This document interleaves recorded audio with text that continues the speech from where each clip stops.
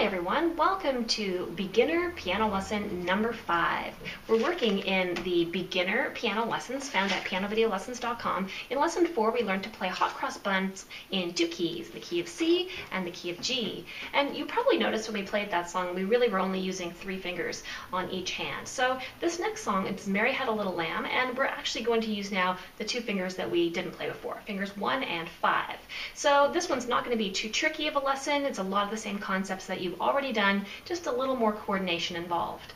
So having a look at the lesson sheet, which is available for print at pianovideolessons.com, the link to the exact lesson is here in the description, and you'll see that we're going to be using fingers 1, 2, 3, and 5. And you see that it's 3 black keys and 2 black keys. So we're going to be using the 3 black key group and the 2 black key group to play this song, and we're going to be having fingers 1, 2, 3, and 5 on these black keys. Finger 4 does not play in this piece. So let's take that to the piano. Let's target finger 3 on the top black key here. That's going to help us get settled. Finger 3, and then 2, 1, and finger 5. So again, finger 4 not playing in this song at all. So all we need to do now is play each finger in order through the piece to the double bar line. So let's go nice and slowly, and let's just try the first line. Here we go. 3, 2, 1, 2, 3, 3, 3, 2, 2, 2, 3, 5, 5. So I hope that was comfortable for you, reaching up across notes. If there was any spot where you found the coordination was tricky, maybe at 2, 3, 5, you would just go back over that a few times until it really feels easy to play. Now let's continue the next part, which starts off exactly the same as the first and ends with just a slightly different pattern. Here we go.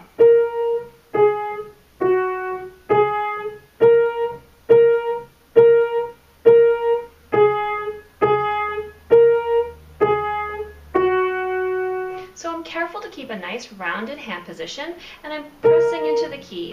And as I press down, I just gently use almost like seesaw pressure, lift up a little bit on my wrist. That helps me to press in with my fingers without feeling uncoordinated. It's just like, maybe I'm just like standing my hand up a little bit on each note.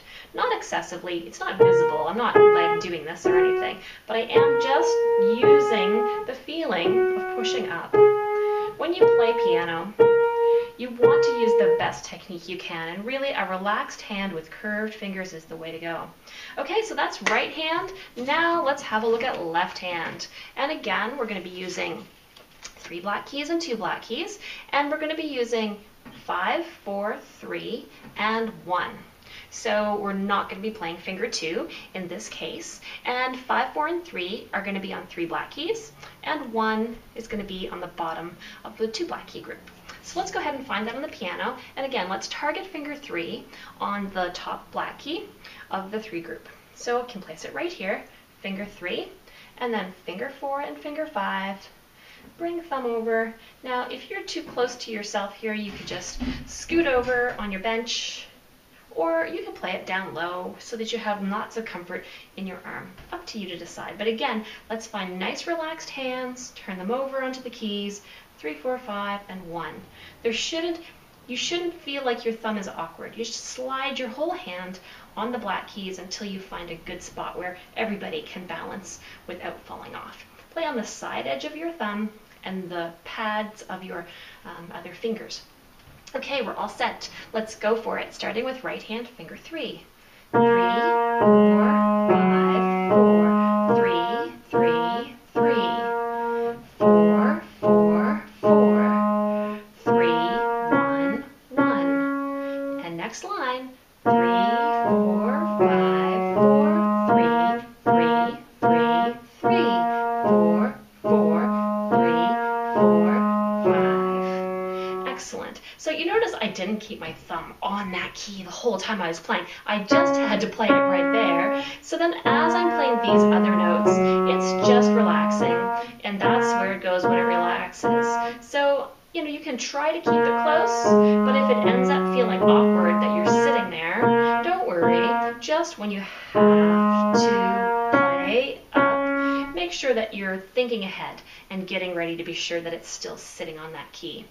Alright, so if you wanted a super duper challenge, you could try to play Mary Had a Little Lamb on the keys with both hands. But the fingers are different, so you have to think about which notes you're on. This is just a bonus challenge. You don't have to do it. It's actually a pretty advanced coordination. Excellent. All right, so join me in lesson 6, where we are going to learn to play Mary Had a Little Lamb in the keys of C and G, using lots of the white keys. And again, if you'd like to start learning to read music, check out the note reading crash course, where you can learn how to read notes one at a time, and also learn to do some writing. All right, so thanks for watching, and we'll see you in lesson 6.